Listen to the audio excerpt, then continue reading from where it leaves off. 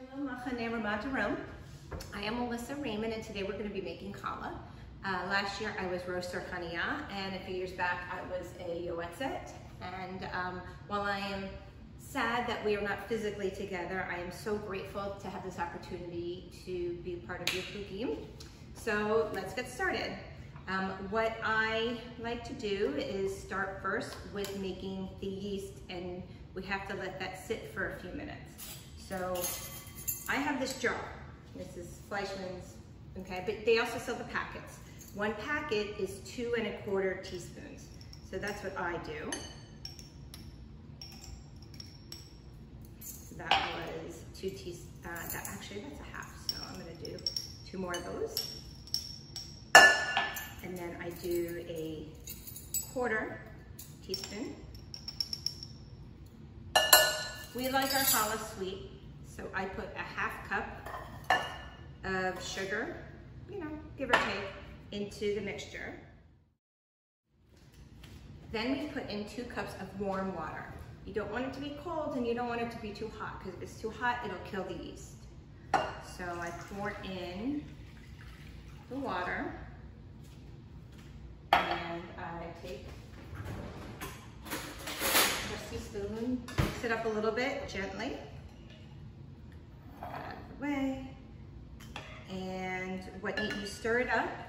And what you want to do is let it sit for maybe up to 10 minutes. When you start seeing it kind of get a little frothy and bubbly up top, you want to just kind of leave it alone for now. So we're going to put that back to off to the side. I put my yeast back in the fridge. I don't want to forget, I want it to stay cold. So I'm going to put this off to the side. Now, while this is getting ready to bubble, this is a good time to prep the rest of your dough. So what I have here is you want a big bowl, okay? And you want to, I'm not sure if I have enough flour in this, I may have to pull a little more flour, but the recipe calls for about 6 to 7 cups of flour. And you want to use the bread flour, not just all-purpose flour. So you specifically want the bread flour, which, even though I am gluten-free, happens to be extra gluten, and the extra gluten is what really makes it be able to mold and get together. So I do 7 cups. Now excuse my measuring cup, the handle broke, but I'm making this with my meat dishes because I always serve it with meat. So I do 7 cups. So that's 2. So I have put in 7 cups of flour. Here's my flour. I'm gonna kind of sift it around a little bit. This is the bag I use. I just got this from my local kosher market. As you see, it says high gluten flour. Now I have a little bit of the flour in the bag because we're gonna need that when we start kneading our dough. So we have that. So we're doing our dry ingredients. Now I take another 1/2 cup of sugar. So we put 1/2 cup in the yeast mixture, and then I take another 1/2 or so, depending on how much your family lets you put in. And then I also put in 2 teaspoons of salt. Okay. Stir that around a little bit. Next, we do our wet ingredients. I cheat a little bit because I'm just going to use my my measuring cup to do this, because I just find that easier for me, but you can do it in a separate bowl. You can add it directly in. So at this point, I pour 1/2 cup of oil. I've actually used olive oil before too. I use vegetable oil. If you don't have vegetable oil and you only have olive oil, that's fine. The taste will be a little bit richer in the challah, and add something to it. There's nothing wrong with it. It is delicious, or you can do a mixture. I then add 2 eggs. Okay, so I've got my 1 egg, my 2 eggs. Probably should have had a towel, bear with me. Now wipe my hands. And then I put in a teaspoon. We're back to our teaspoon. I don't know where I put my teaspoon. My teaspoon's here somewhere. There it is. Now I put in a teaspoon of vanilla. Let me just do a little squirt of honey because all the sugar's not enough, right? So we put a little extra honey in there and kind of mix it all together because I could use a fork, which would be useful. And I stir that all together. And since I've been doing all this, look at our yeast. Our yeast has now gotten this lovely little foam on top, which is great because that means it's ready to put into the mixture. I stir it up a little because we want to make sure we get everything mixed together. So I have my flour. I now pour in my egg mixture. And then I pour in the yeast mixture. And I want to make sure that I scrape it all.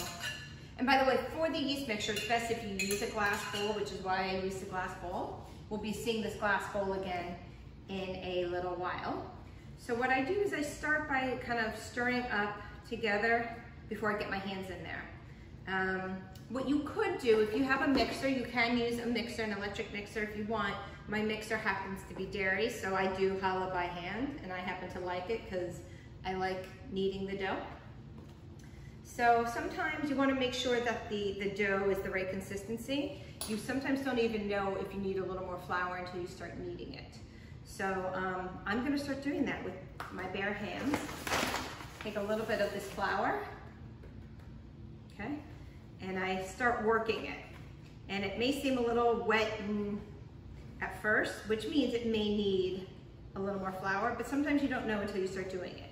You don't want it to be sticky, but you want it to be able to, you know, coat everything and kind of mush it together. So the trick to kneading the dough, the trick to good challah, sorry, is kneading the dough. A good 5 to 10 minutes at least of kneading the dough, okay? And once I get this all mixed together, then I'll show you my kneading process. Don't worry, I'm not gonna let you watch me knead dough for 10 minutes. Nobody wants to, you know, watch that for 10 minutes, but I will get there for you. I just wanna get the dough mixed, and then I'm gonna show you. And you wanna make sure to get all the stuff that's down at the bottom. So if you can see. My Rayman shirt is getting covered in flour, but that's okay. So I think I used the right amount of dough. The right amount of flour. So you find that if it's a little too wet or if it's a little too sticky, you can just keep adding just little bits, maybe a tablespoon at a time of flour to see if that's all you need. Okay, so what I'm gonna do now, so my hands are covered in dough, but that's okay. So I'm gonna move the salt out and move all this stuff out of the way. And I'm gonna pour a little flour on my countertop. Take my dough. As you see, here's my beautiful dough. Move that out of the way. Move everything. Oh, my vanilla spilled. Things like that happen. It's a good thing I had, that's why, see? You should always put the cover back on. All right, now I spilled my vanilla. So now I'm gonna knead my dough. You see what I'm doing here, okay? Just getting in there.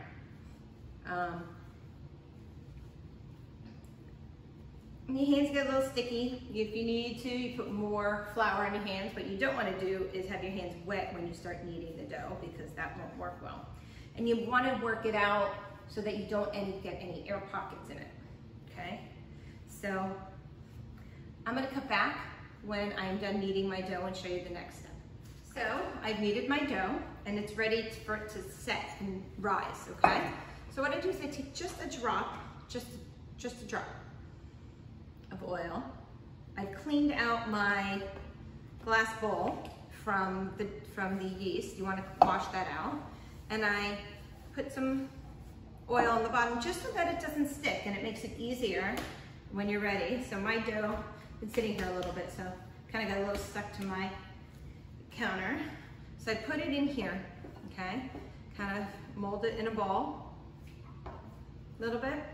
Make it nice and smooth. That will make it nice and smooth is I'll put a tiny little bit Now at this point, I put just a drop of oil in my hand, and I just coat it on the top as well. It makes it a little bit easier to touch at this point. Just a little bit, just a drop, just enough to, you know, make it nice and set in here and smooth. You know, the longer you knead it, the smoother it'll be and easier it'll be to work. So you can knead it as long as you want. You can punch it out, you can play with it, okay? So then, it's in the bowl, it's got a little bit of oil. I've already dampened a cloth. I close this. By the way, I use the time to clean up. I'm one of those cooks who likes to clean as I go so I don't have a massive mess to deal with at the end. I close the cap to the oil. I take my dish towel that's dampened, okay, and I cover it. And we leave it for about 2 hours. And so you go and do whatever you need to do. If it sits a little longer than 2 hours, that's okay. You don't want it to let it go all day, but two hours is about right. And then once this has risen, we will come back and we will braid our challah. Okay, so now it's been a few hours. It actually was more than a couple hours for me because I had to take care of some stuff. So after a couple hours, I put it in the fridge. So it's a little cold, my hands are a little cold. So I have all this dough. I took the time to set everything up for this last stage. I have my oven preheated for 350. I put some flour on my counter. I have my egg wash ready. So it's egg wash, beaten, my little secret, once again, just a touch of honey. It adds a nice little flavor. And what I'm gonna do here is break my challah into half. Actually, and then tear off my piece for the blessing for later. Okay, so I take half of it, rough, you know, you can weigh it, you can use a scale if you want to, if you happen to have a kitchen scale, that's fine. I just kind of do it by, all right, do they feel about the same? That's just me, that's the way I work. All right, so I'm gonna take half that I'm not gonna make right now because we're only gonna make one. So I'm gonna put that off to the side, okay? And what I'm gonna do is knead my dough a little bit longer, all right? And I'm gonna do a 6 braided challah. So what that means is I'm going to, so not yet, I'm just still kneading my dough. I'm gonna roll it out. Rolling pin, just a rolling pin. So I'm gonna roll it out. You wanna make sure to get all the air out, okay? Now you should have done most of the kneading of it before taking it out of this, but this will help, especially if you had to put it in the fridge. You know, it'll help soften it up. And then I will cut for 6 pieces, okay?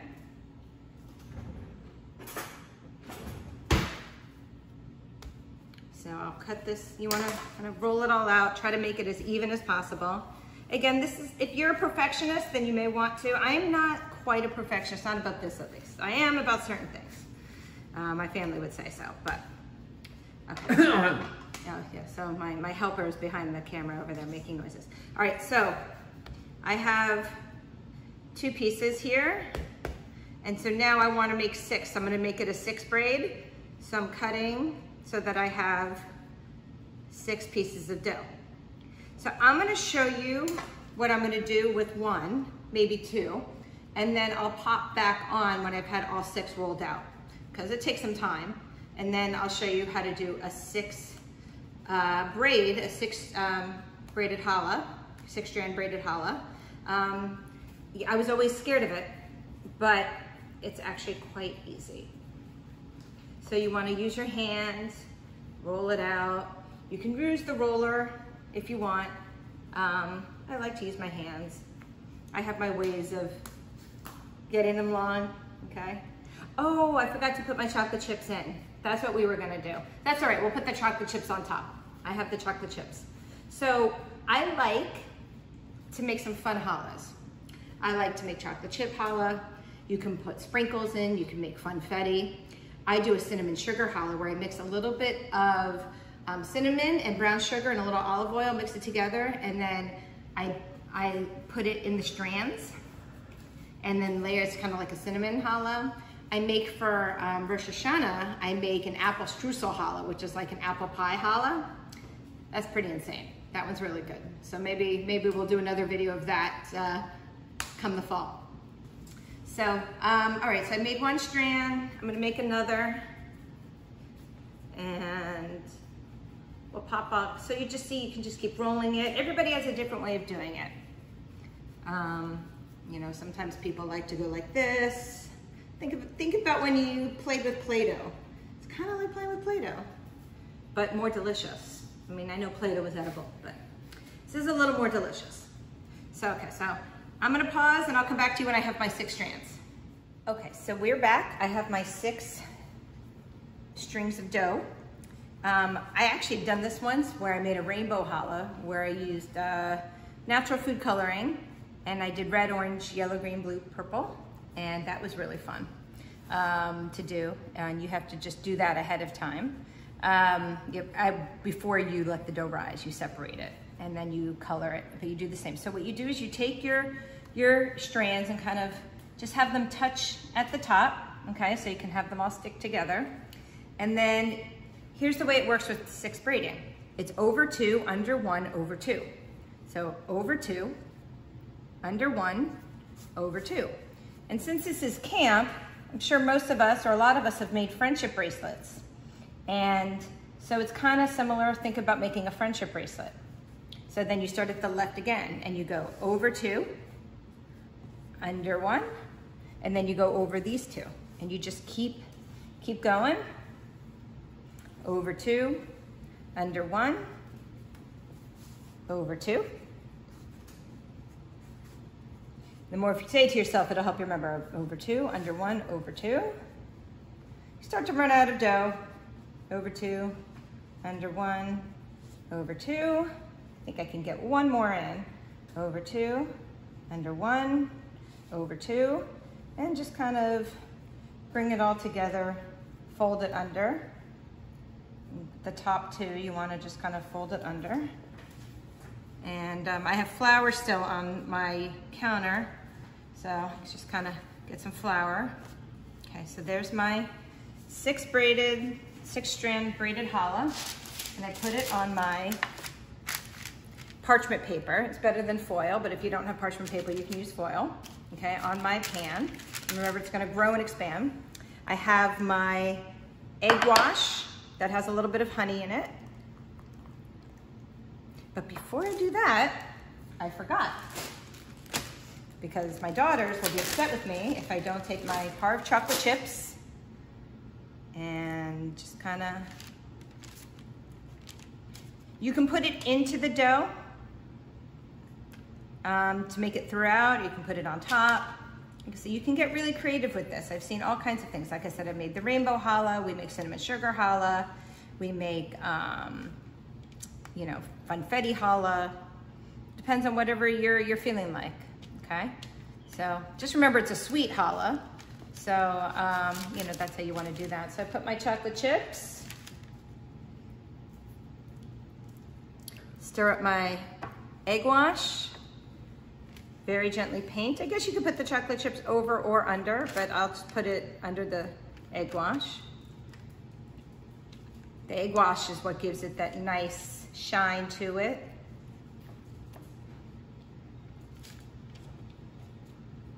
And, oops, lost the chip. So just kind of paint it on, you know, just to make sure it's all covered around.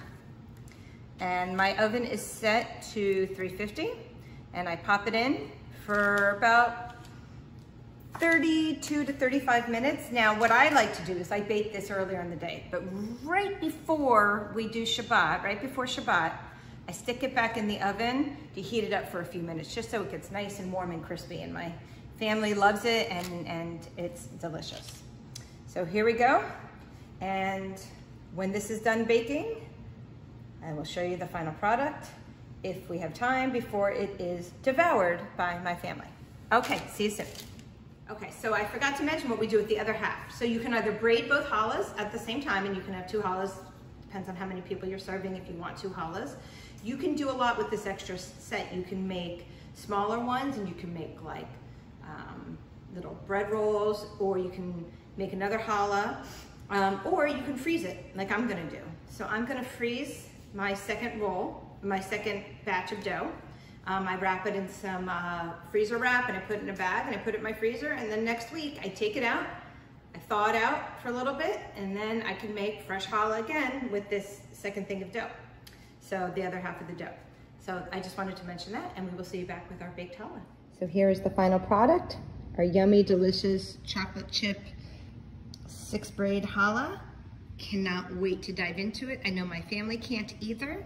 So we will see you soon for chocolate babka making. We want to wish you, from our family to yours, to be healthy and safe and have a great and relaxing and restful summer. All right, take care. Bye.